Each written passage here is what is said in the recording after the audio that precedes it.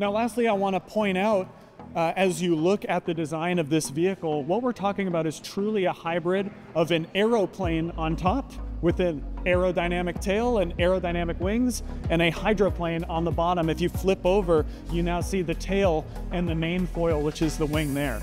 So what our engineering team has done is built a plane on top, a plane on bottom, sandwiched them together.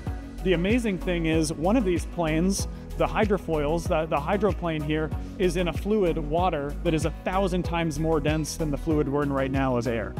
And so the magic that happens on a sea glider takeoff is that we're hydrofoiling through the water on these actively controlled automatic systems that are fluctuating and controlling the vehicles hundreds of times a second. And immediately, in a fraction of a second, we transition to different controls that are in a different fluid. Now, this could never be done with human operators, and in fact has been one of the biggest problems with similar technologies, flying boats and wing and ground craft in the past. REGENT gets over that hurdle because we say no human could ever do this reliably or safely. We're going to have sensors and software systems do this. We're going to make these software systems multiply redundant so they are extremely reliable. And now we're just going to make it so the captain, all they have to do is press a button. We're going to take off, we're going to drive it like a boat, and we're going to land.